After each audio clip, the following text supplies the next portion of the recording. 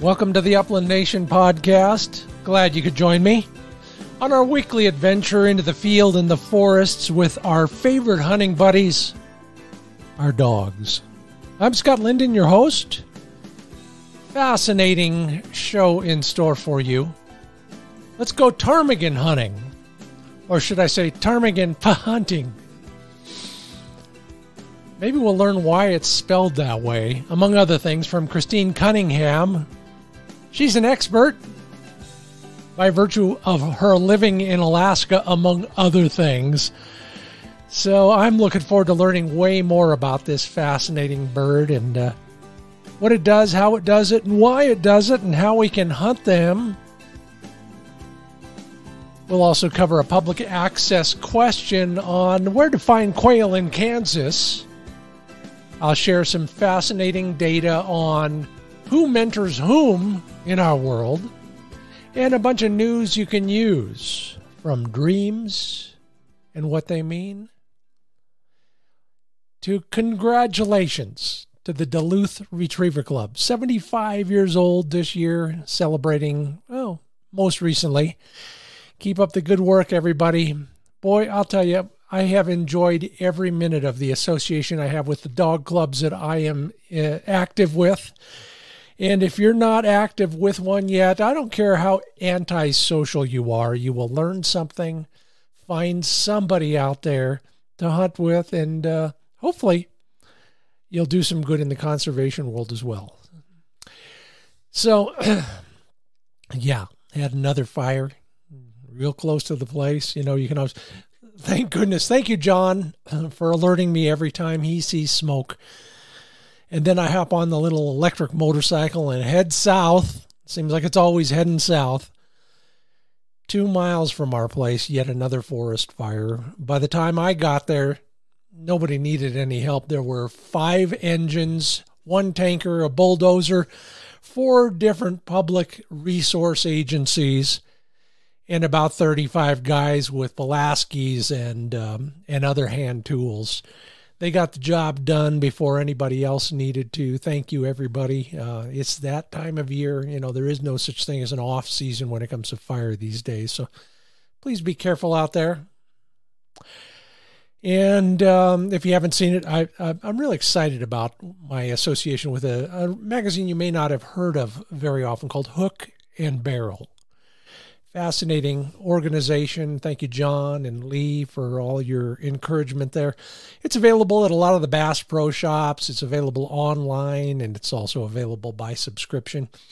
Enjoyed the heck out of writing a story on, I'll loosely call them Legends of the Fall. Yeah, I know. No, I didn't realize there was a movie by that title as well until I finished the piece.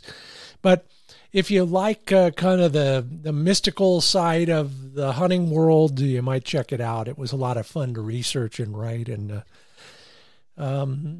yeah, you might learn something there. Anyway, speaking of learning something, in our most recent Upland Nations Insight newsletter, I asked a question that I've been meaning to ask for a while. If you had one, who was or who is your hunting mentor? Fascinated by the results there. As it should be, as it has been for decades. It's a cliche, but it's also true. Most of the respondents echo the national trend. Our father was our mentor in 46% of the cases. Next highest on the list, a friend at 24%. And then after that, it trickles down to uncles and aunts, brothers and sisters, sons or daughters, grandparents. I'm frankly surprised the grandparent thing didn't rate a little higher. About 9% of us were mentored by a grandparent of one sort or another. Mother, about 3%. So anyway, that's how it works. If you're a father and you're not mentoring a child, likelihood is nobody else will, so consider that at least a gentle nudge in the direction of creating the next generation of sportsmen and women conservationists. And conservation, of course, is one of the reasons we have, well, the sole driving force behind duck stamps. I know they're not called that anymore, but that's what we'll call them forever. Duck stamps. And most of us who buy those know that, number one, the money goes to Fish and Wildlife Refuges. That we brought it on ourselves as sportsmen back in the 30s. We decided we needed another tax to help support that kind of stuff. And we said, please take more of our money. And that's how it worked. And then we buy those stamps partly because we have to and partly because they're beautiful. But did you know during the Trump administration, there was a requirement for that art? And it's all done on a competitive basis. The art had to celebrate our waterfowl hunting heritage. In other words, if you're going to win that contest, there better be a shotgun, a duck call, some shells, or something like that in the painting. I don't think that's such a bad thing, do you? I mean, after all, who's buying them? What does it go for? But the Biden administration says, as of next year, no, no, no. No more icky stuff that might be misconstrued as mean, like a firearm. They want to open it up so that artists have more, quote, freedom of expression, without a mandate to include a gun, a dog, or other hunting component. It's just a picture of a bird then, isn't it? All right. Well, you can thank your illustrious president for that one. Okay, off the soapbox and on to business. This part of the Upland Nation podcast is brought to you by Sage and Breaker Gun Care Products. Mine are in the truck. They're on the workbench.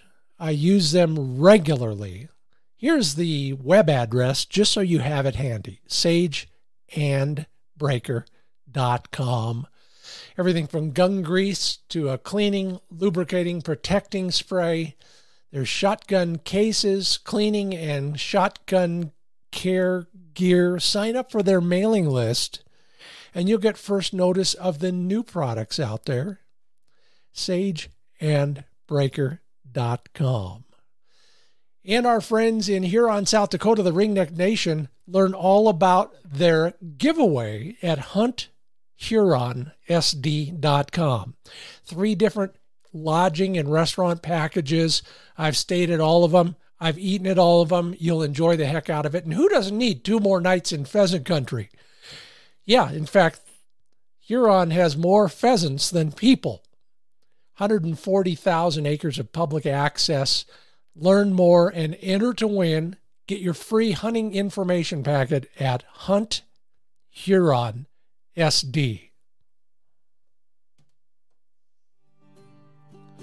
It's funny.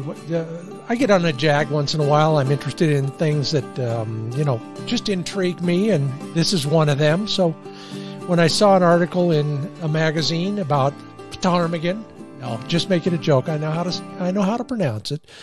From an expert who actually lives up there among them, I thought that would be fun to talk about. We've got snipe, we've got some of the grouses, and now here we are. Ptarmigan is this let me say that. Ptarmigan is the topic, and topic is spelled with a PT. Chris Cunningham joins me from somewhere way up there in the Great White North. Chris, welcome to the Upland Nation podcast. Thank you. I'm glad to be here. And you give us a feel for where you are out there. I am on the Kenai Peninsula, which is southern Alaska, about central part of the state. Went up there to try to catch the salmon of my dreams. It's still up there. It's still up there. Maybe it's in the ocean now. I hope so. So, great place to be this time of year, especially. I bet you have, 20 hours of daylight or something crazy like that? It's waning, but we're 24 hours in the summer, and that helps us get through the long, dark winter. Yeah, I bet. Well, so does hunting, and we're going to start with that. Tell me a hunting story. A hunting story. That's easy because we have 8 dogs.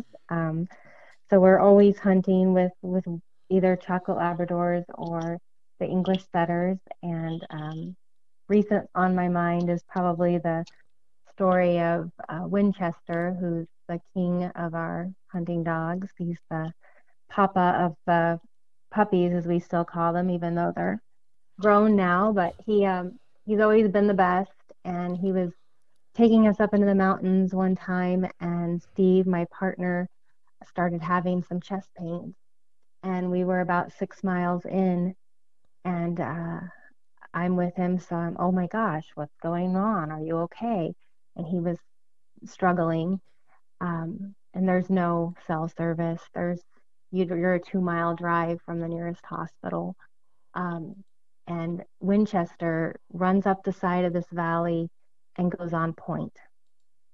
Meanwhile, I'm saying, do we need to go? Should we turn around? Should we go back? And Steve's like, looks up and says, no, you have to honor his point. And so a man after my own heart. Yeah, we're brothers of another mother. I love it. And I'm a little torn. Slightly. Yeah. So I head up the side of this ravine, and up I go, and I'm slow given my adrenaline. It takes me. We later look. It takes me 20-30 minutes to get up there, and Winchester never moves. When I get up to him, he kind of gives me that look out of the side of his head, like, what's taking you so long? And I end up shooting one of the ptarmigan. A flock flies up, whitetail ptarmigan, and this ptarmigan just plummets. I mean, it just bounces all the way to the valley below. But it was just such a great story because we follow the dogs, and we can't let them down, and that's what you live for. So you have to make that decision, and I'm glad I did, and that he was okay. The dog or him or your partner? My partner. They're both okay. Okay, and yes, you did shoot a bird, and that helps a lot too. So happy ending in all respects. So I'm glad to hear that. Yeah. These birds are intriguing for a lot of reasons. Maybe like me, a lot of people are intrigued mainly because it's so far away and it's kind of exotic. Tell us a little bit about ptarmigan. Well, there's 3 different kinds in the mountains where I hunt. Down here on the peninsula, there's whitetail, rock ptarmigan, and then willow ptarmigan, our state bird. Probably the one people are most familiar with or associated with Alaska. And the whitetail are smaller. They're more like the quail of ptarmigan. And the rock ptarmigan are sort of the bird of the gods. I think of them with their associated big game animals. So like willow are moose, rock ptarmigan are goats, and whitetail are sheep because that's who they share their habitat with. So just to give people an idea of what you have to do to go get them. It is a big consideration to bring a dog up here. I love hunting with dogs, and it's hard on them. A lot of times their feet aren't conditioned for those rocky terrains when you go up for the rock or whitetail, and it's not like get out of your car and go. You're having to take them up into that country, and it's rough, and everything is a little more extreme or dangerous because you are remote and you don't have the supports of civilization nearby. But it's pretty rewarding. The views are phenomenal. You get them for the rest of your life, and wonderful country. And the willow ptarmigan, they can be found along the road system, especially in the interior. Also, all the ptarmigan are just very enchanting birds. I'm lucky that I've got to spend a lot of time with them. I know people will call them stupid chickens, but I don't love that because they're funny.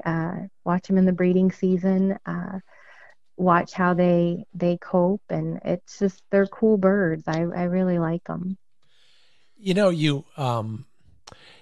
When we think about them, if we think about them at all, we always think about them on the tundra, walking around with hip boots on and sinking in and that sort of thing. you mentioned rocky habitat, and frankly, I forgotten about all that. And if we're going to hunt them in the lower 48, that's the only place we're going to find them, in the Rockies. But describe what else you find in ptarmigan habitat besides that. Besides the tundra or the Yeah, taiga? yeah. In the Rocky, okay, so when you're going for some places, you can find rock ptarmigan in pretty accessible hilly terrain.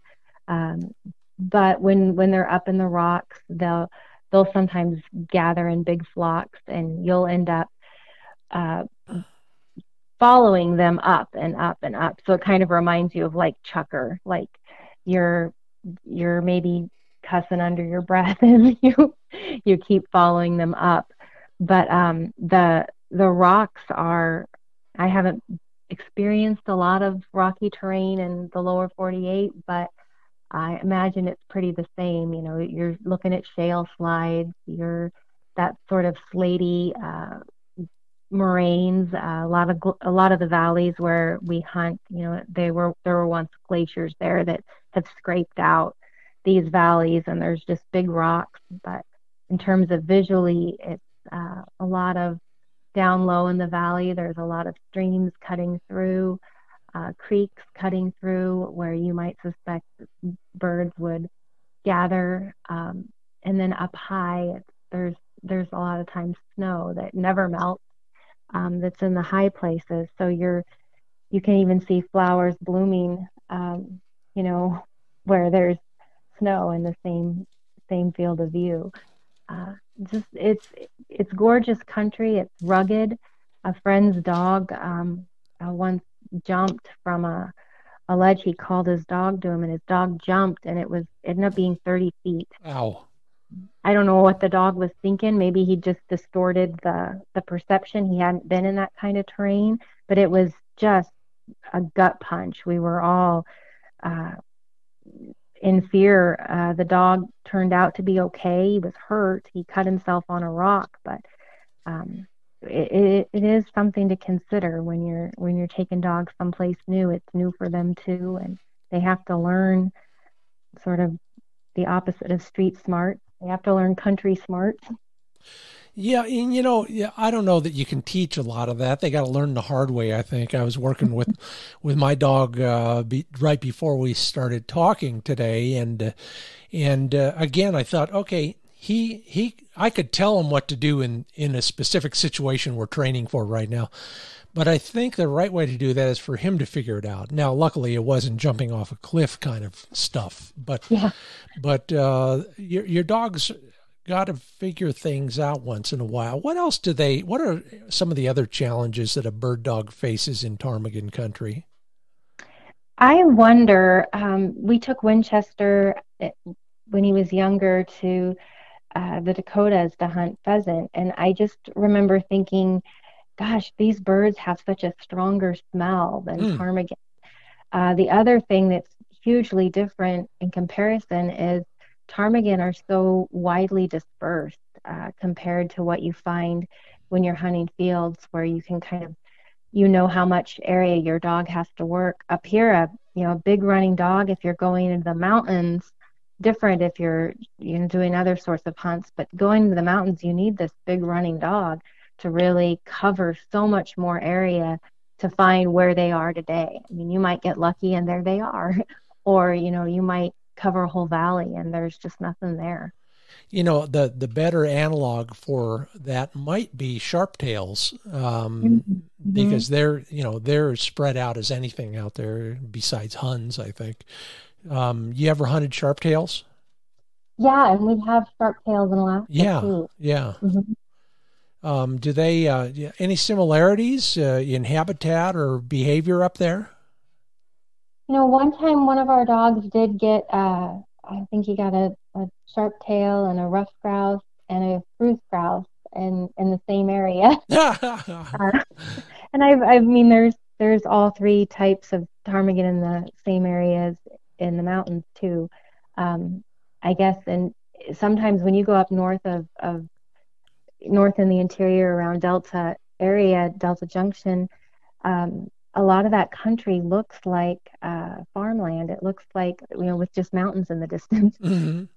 It definitely, they're farming up there, and the birds are responding in similar ways. They're finding shelter belts, and there's different habitat that different conservation groups have worked on to put up there. And we've got a small game biologist that or two of them in Alaska that sort of coordinate work for our birds and kind of give us a report of what's going on with our, the weather and how they're doing. So yeah, I guess you have to really see it. It's hard to describe all the different environments that you get into where you find birds. Like, this is a totally different habitat, but willow ptarmigan are here too. They move with the snow levels. They move with the conditions and the seasons and the breeding season. It's all variable. That's Chris Cunningham. I'm Scott Linden. You're listening to the Upland Nation podcast. Glad you could join me, Chris. Before we take a break, describe a little bit of the kind of the strategy you would employ if you were hunting ptarmigan. And would it differ depending on the species you're after? Probably not for me. I mean, my strategy is let the dog out of the vehicle, follow him until he stops. Yeah, good plan. Works for me too. In fact, the only time it doesn't work is when I don't do it. So are you starting low and going high, or does it matter? Yep. I like to start low and go high. That's definitely the best for me. Once I go up, I want to come down. I love it. Well, we'll get deeper into all of this and a few other things because we can't talk about ptarmigan in Alaska without talking about brown bears. So prepare for that. Christine Cunningham is my guest here at the Upland Nation podcast. She'll be back in just a moment. In the meanwhile, it's almost hunting season for most of us. For some, it's been going for a few weeks, including Chris. The stresses of hunting season will affect your dog in various ways. The good news is Happy Jack has products for all of those affects. Learn more about what they've got to offer to your dog at happyjackinc.com. That's happyjackinc.com. Pads, they got Pad Coat. I use it every day on a hunt. Cuts, they have Seal and Heal, which will put a membrane basically over that cut that tastes bad. The dog won't need his cone of shame because he will not like licking that stuff. And finally, for just the ordinary, everyday, bothersome stuff, spray on some skin balm and take care of your dog because he's working hard for you, and that's one way to do it. Learn more at happyjackinc.com. I put these two commercials together, I guess, subconsciously because they're both about taking good care of your hunting partner. Rough Land Kennels, that's spelled R-U-F-F, Land Kennels, roughlandkennels.com. Designed and built by a dog guy, my friend Doug Sangle. One of the many things that he has done to make your life easier and your dogs more comfortable is raising the floor about 1.5 inches. So anything that gets spilled in there, or he comes in wet and he drains off, all of that stuff goes to the edges and will help your dog stay more comfortable. If you got an SUV instead of a pickup, they have designed a dog crate that will fit into that little notch right behind the seat. It's got a slanted back. You're getting maximum room for your dog without wasting any space in your SUV. Roughlandkennels.com. Learn more over there. And right now, let's learn more about ptarmigan hunting at Cedra from Christine Cunningham. Chris, you still there? I'm still here. Good. I mentioned it, so let's get it off our chests once and for all. What's the real risk of a brown bear encounter with our bird dogs up there? I think it's a real good chance of an encounter with a bear, depending on when you're up here. since we're here year round, we're here with the dogs up in the mountains when they wake up, and then I've probably seen 10 different bears this year. Um, but with that said, I'm most of the time they don't want to have anything to do with your dog, and we put a bell on our dogs, and they know they're there and usually move along. I'm not really afraid of a encounter going bad. So, um, but it is a real seeing a bear is a real thing.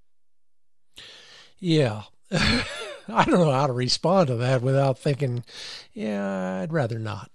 But Yeah. but it's a fact of life up there. At least you don't have to deal with rattlesnakes. Mhm. Tell us a little bit about how you train a dog for this. Is it any different than any other bird? Are you working on specific things? Well, I'm all of our dogs learned on wild birds.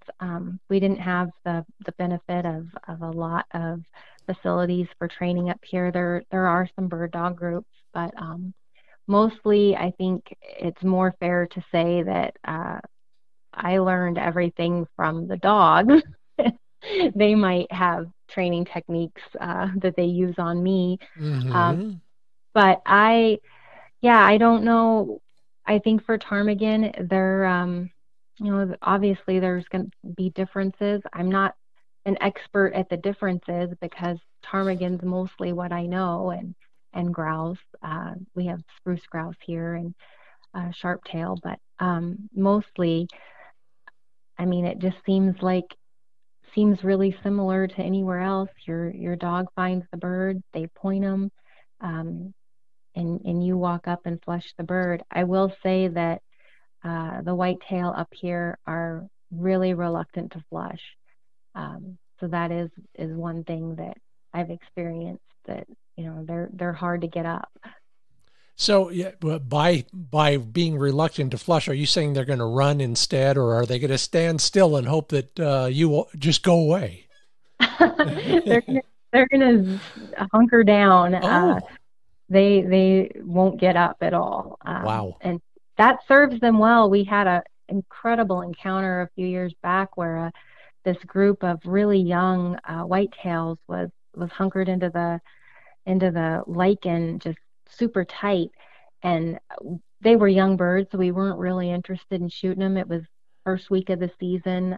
It opened so early up here, so my partner Steve was getting down there to make a photo, and this birds wouldn't go. I mean, he is just like, he's making micro photos. He's so close.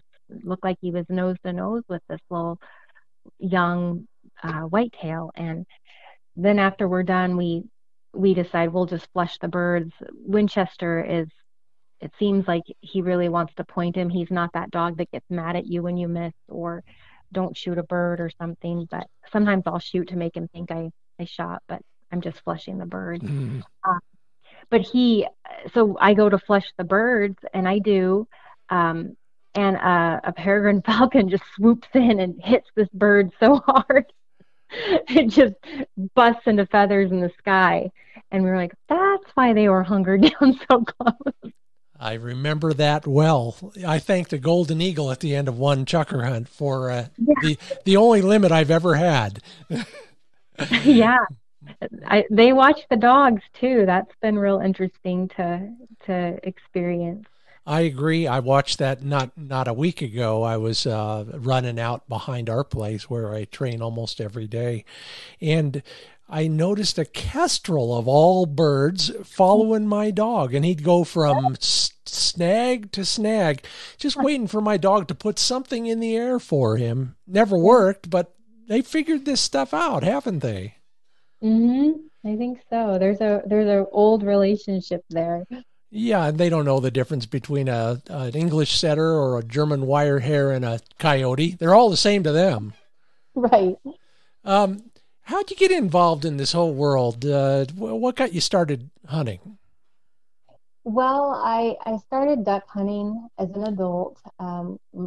Steve, my partner, was really interested in getting back into it after his career and taken a long break from it. It was what he loved most as a kid. I wanted to go, kind of invited myself along.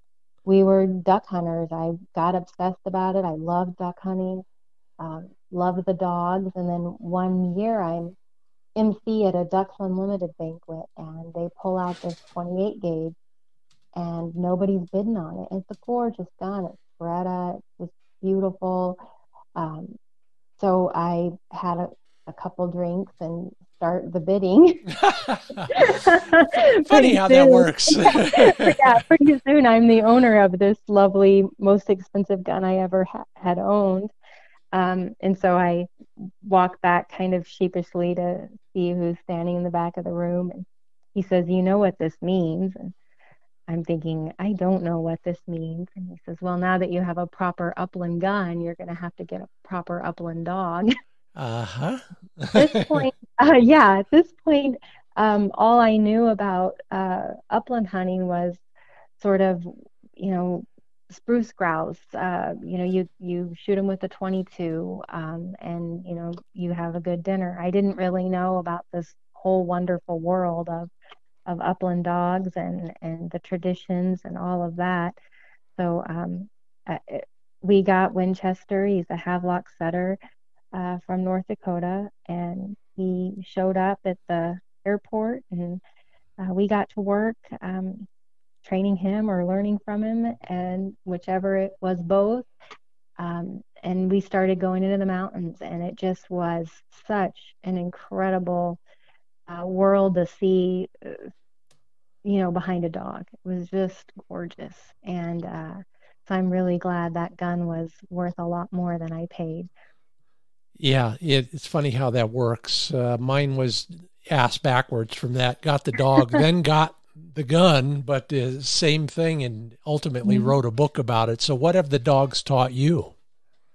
Oh gosh, the dogs have taught me so many things. Some of them are hunting related, but some of them, they're more like just life things. I love the nature of dogs, and hunting dogs in particular.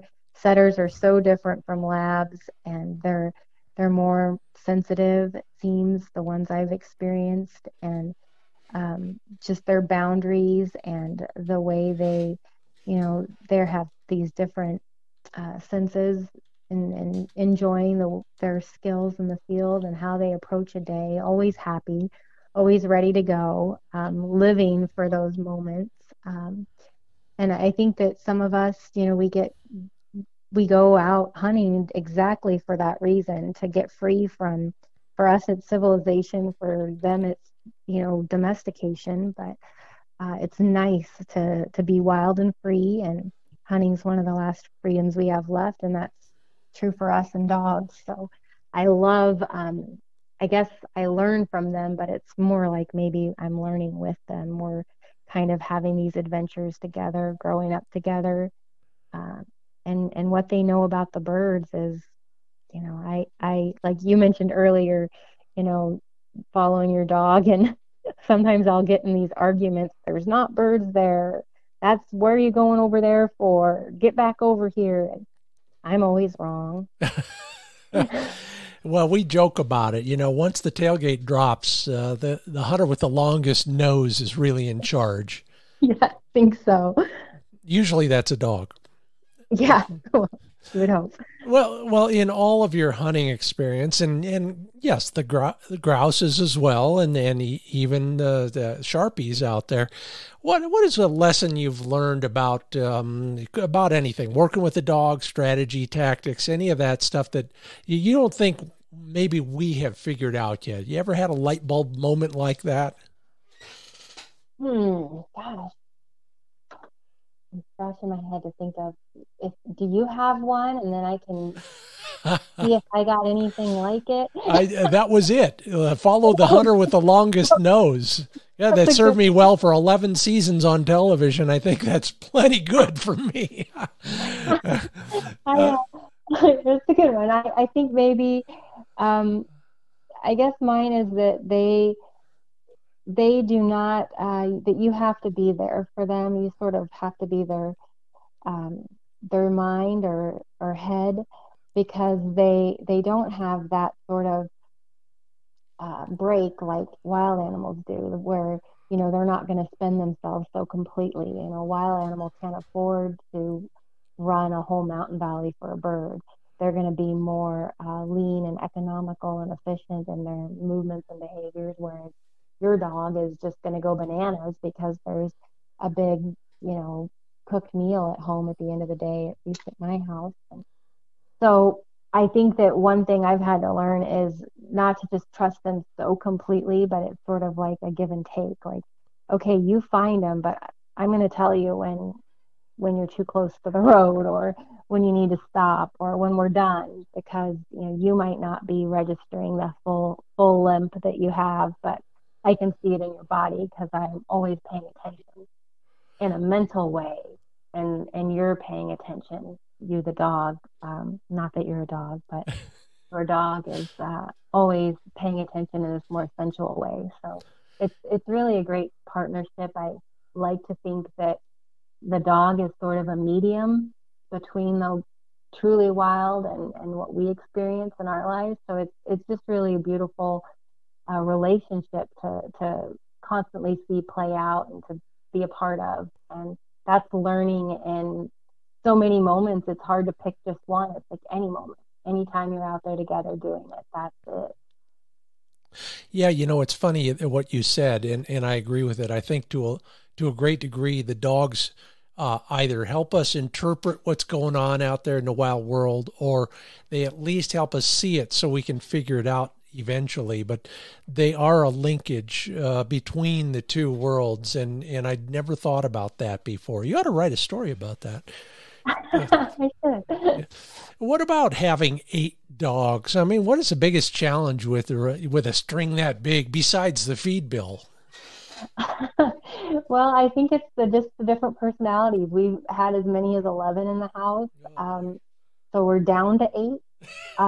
But the different personalities, it's interesting, all their little quirks, and sort of being the people in charge of all the behavior. But yeah, setters are funny. I think they're quirkier than most. But the thing about having these personal space bubbles and how they don't seem to want to transgress on each other's space means that there's lots of like blockages at stairs and halls and dog doors. They're just standing there waiting for the other dog's politeness meter to kick in and let them know that they need to pass. And you end up being like their butler. Like, excuse you, please.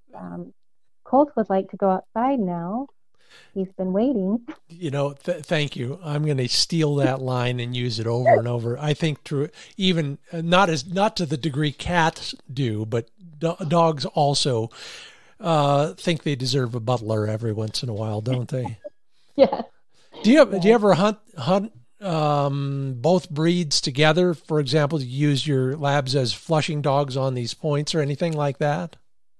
Yes, but it doesn't. It's not like you would imagine. No, I can very well imagine. I've been there. But it could be handy in a few cases. You talk about all these birds that don't want to fly. I would imagine they could be motivated by what they might think is a brown bear. Yeah. I like it in theory, and I keep trying it out. Yeah. And yet you're not going to do it again if you can help it, right? I get it. Okay, so not that anybody listening cares. No, that's just a little joke. Why all brown Labradors? Gosh, maybe it's just what your first love becomes your. I don't know. They're I love them. I just have in my mind this archetype of a duck dog, and it's a chocolate Labrador, and I can't get that out of my head. So I'm married to it. Oh yeah, literally. No, not. Yeah. Pardon me. I was a musician and played way more operas than I care to. But in an article I read by you describe, I guess I'll call it the find and the point by one of your pointing dogs as an aria from an opera. What do you? Yeah, but you can't just leave it at that. Tell us more.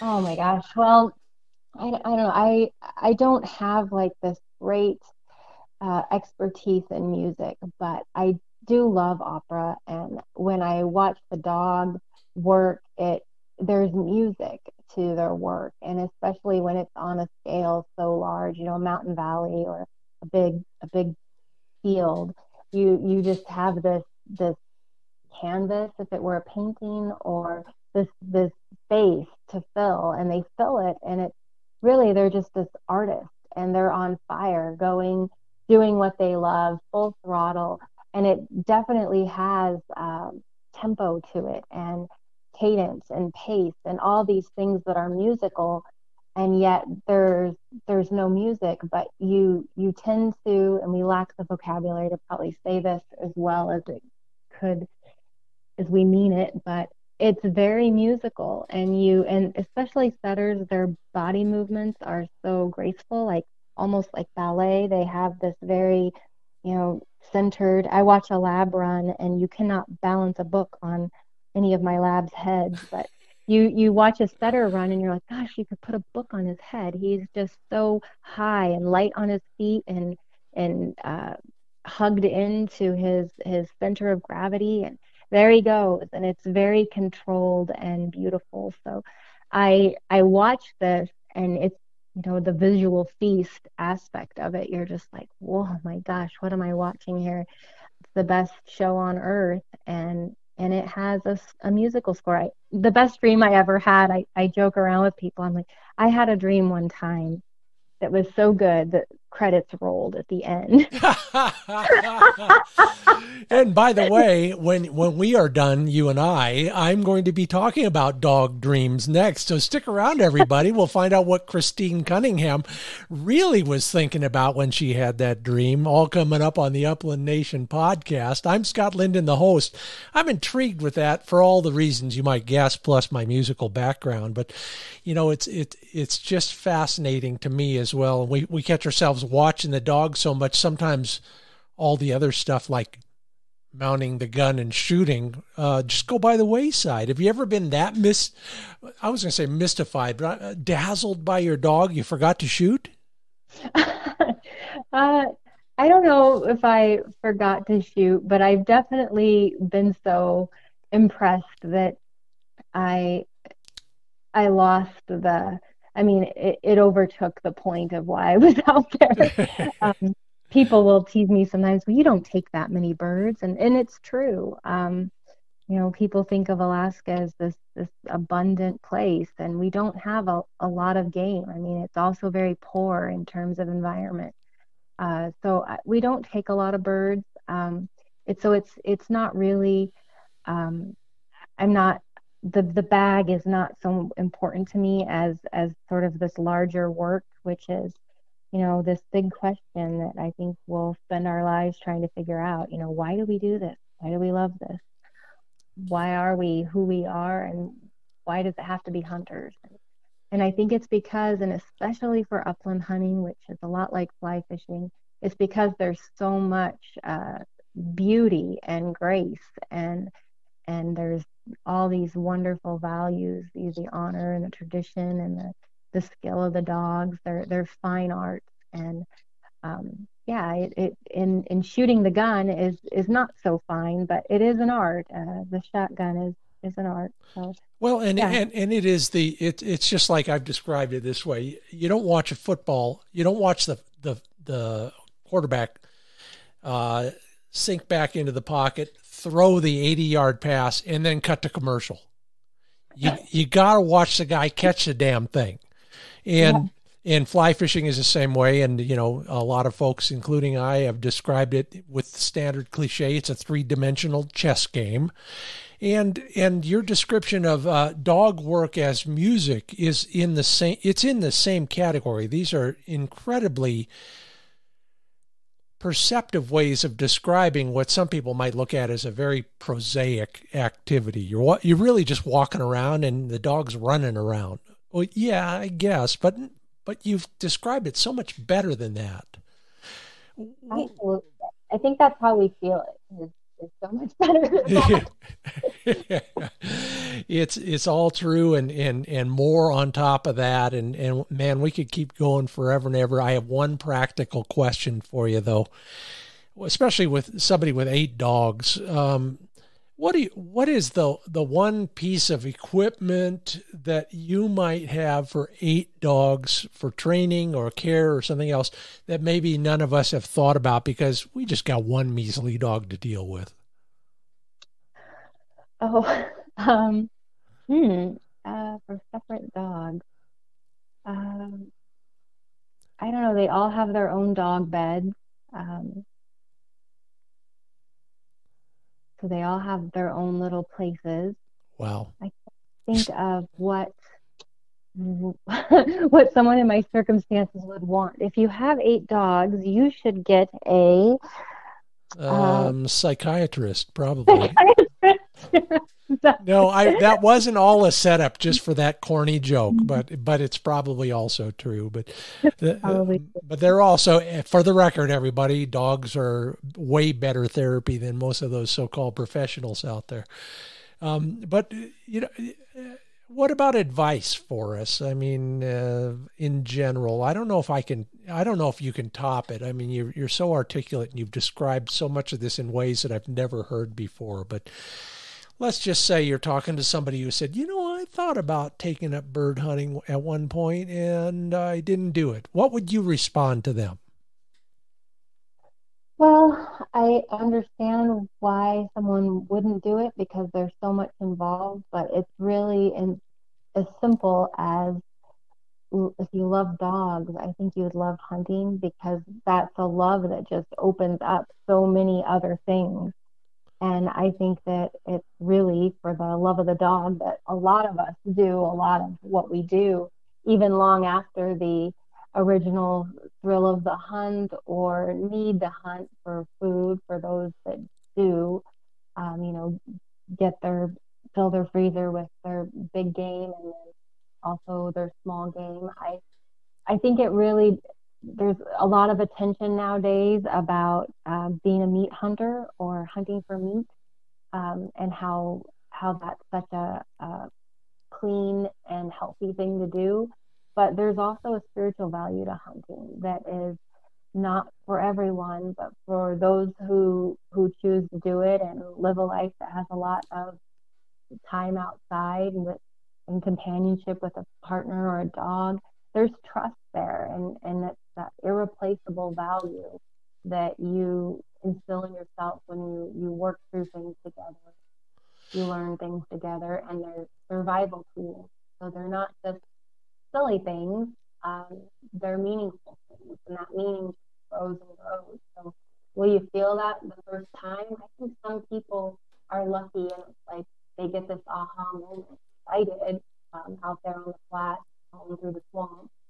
But the upland hunting thing is really just a cool world. You want to go into something that's super cool, that's limitless, that's deep. This is it. And if you want to, do it Elmer Fudd style too, that's also possible. Oh, I couldn't say it better. I've enjoyed every minute of this. Christine Cunningham up there on the Kenai, one of my favorite places outside of the spot I'm sitting in right now, that is. Enjoyed the whole discussion. Thank you so much for being a part of the Upland Nation podcast. And hopefully we'll see you in the field sometime. Sounds good. Thank you. And we've got a little bit more to cover around here. I mentioned dog dreams, and I'll be addressing that right now because I found it fascinating. And if you enjoyed our discussion of late, you'll probably find the same thing. Do you dream of your dog? Well, researchers at Heidelberg University, that's in Germany, of course, discovered that people who own dogs tend to have more positive dog-related dreams than those who don't, or who have had bad experiences with dogs. Yeah, I know. Now, the highest percentage of doggy dreams came from people who allowed their pets to share their beds. All right, just put yourself in Christine's place for a moment. 8 dogs. You got to have a lot of beds to do that. Anyway, according to the research, dogs show up on average in 5% of the average person's dreams. But in dog owners, it's 19%. Now, the only comparable figure is the amount of times a romantic partner shows up in a dream. Yeah, at about 19% as well. Yeah, don't go there, especially if she or he is listening as well. So the bigger question is, what is your dog doing and what does it mean? Well, that's obviously speculative, but here's what the researchers say. If you're dreaming of a dog that's hunting or digging, you are searching for something and haven't quite found it yet. All right, enough about that. And as Freud said, sometimes a cigar is just a cigar. We have a public access segment coming up. Kansas bobwhites in just a moment. But first, let me remind you that this part of the Upland Nation podcast is brought to you by Dr. Tim's Natural Premium Dog Food. DRTIMS is where you learn all about the ingredients, the importance of the things that he puts in that other people don't, and vice versa. For example, if there's an artificial color in your dog's food, and you can tell that because there's a number after it, you probably ought to wonder what else is in there. Artificial colors, artificial flavors. Oh man, don't get me started. Just go learn about all that at Dr. Tim's Natural Premium Dog Food, DRTIMS. If you're ready to switch, it's pretty simple. He's even got instructions for that. It's just a matter of a few days. Free delivery, 30% discount on your first order. Just use the code UplandNation, DRTIMS.com. This land is our land. Okay, sorry, Woody Guthrie. I changed the lyrics slightly. But it's true. Even in a state like Kansas. You know I love Kansas. I made a half dozen or more TV shows there over the years. One of the more fascinating birds there is the little one, the bobwhite. Here's a quick primer on some of the places you might take a look at going, say later in the season when every place else is really cold. The Melbourne Wildlife Area, lots of potential there. The state is full of privately owned walk-in access, so get a hold of the online hunting atlas. Take a look at the southeast and the northeast for quail, well, bobwhite quail. The Red Hills often has a good population, especially if the weather has been favorable. And the area around Abilene, Kansas.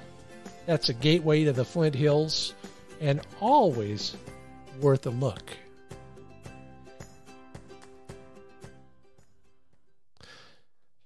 All right, so that little bit has been brought to you by FindBirdHuntingSpots.com. I put something new up every week there to help you hunt, train, and care for your dog.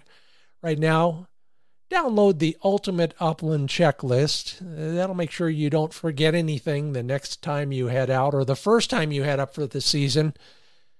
Could be a shotgun, could be a sleeping bag, and sorry, Flick, it might have been a dog.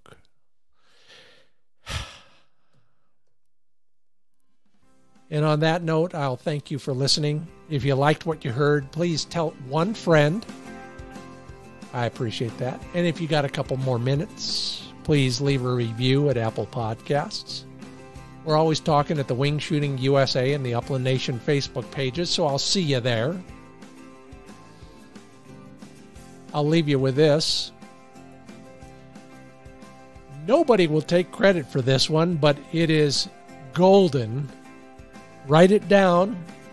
Turn it into a bumper sticker if you like. Choosing a dog may be the only chance you get to pick a relative. I'm Scott Linden. Thanks for listening to the Upland Nation podcast. I'll see you in the field.